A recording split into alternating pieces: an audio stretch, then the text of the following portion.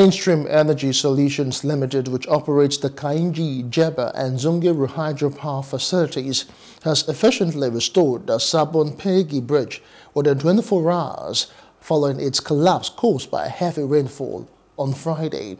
Now, this swift action has facilitated the movement of numerous stranded road users, allowing vehicles and lorries to reach their destinations.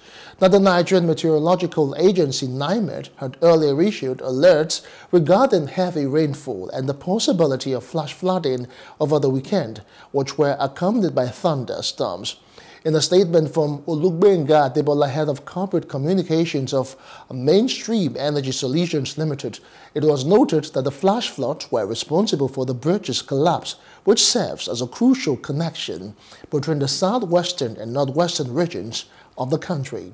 Now, the incident, which was reported early on Friday morning, caused considerable confusion within local communities. Mainstream Energy Solutions was contacted without delay, and the chairman of the board promptly authorized the company's intervention to repair the bridge. The Emir of Bogu and the entire populace of the kingdom expressed their deep gratitude to the company and conveyed their heartfelt appreciation to the executive director for the swift response to the needs and aspirations of the Bogu people.